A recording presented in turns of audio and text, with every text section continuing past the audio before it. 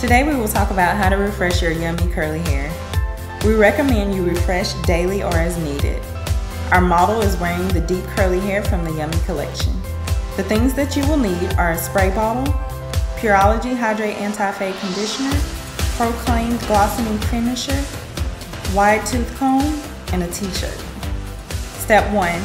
Add 70% water and 30% conditioner in a spray bottle and then shake. Step 2. Part the hair in 4 to 6 sections depending on the hair density. Step 3.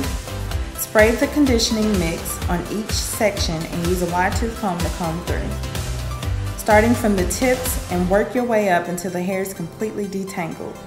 This action helps to activate the products used on the hair during your co-wash and further nourish the hair with moisture.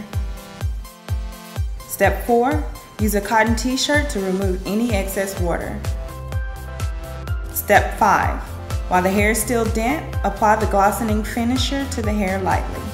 Be careful not to use too much. Step 6. Allow the hair to air dry.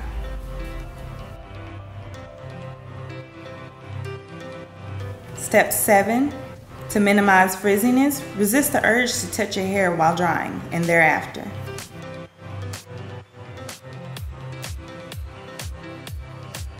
Step 8.